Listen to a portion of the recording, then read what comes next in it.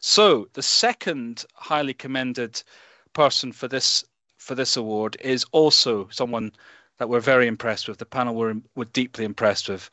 The next nominee's communication skills have improved immensely since joining Shared Lives. When they joined, this person often just spoke in terms of yes and no answers, but now is really speaking away about all kinds of topics.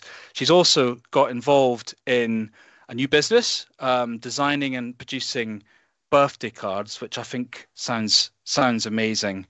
So the second highly commended for Human Rights Award for Free Expression is Christina Baker, and she's supported by Shared Lives Islington in London.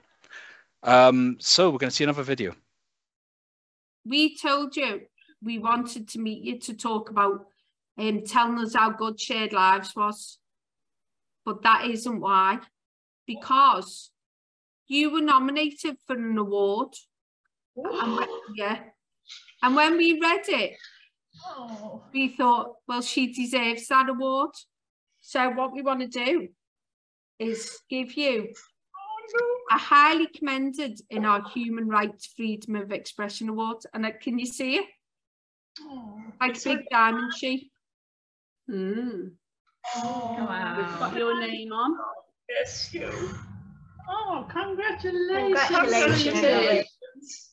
Because she wrote in and told us all about what you've been doing.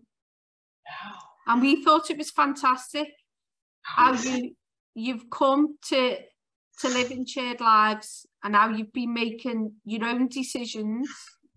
And then you're even thinking about starting your own business. Yes. Yeah. And we just thought that was amazing because you're amazing.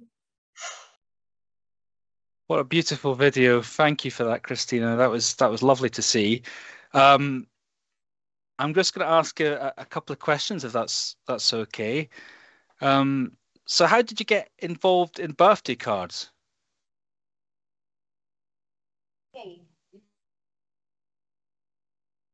Or can I hear you? Or what? No, I've unmuted. Okay. Hear us at all?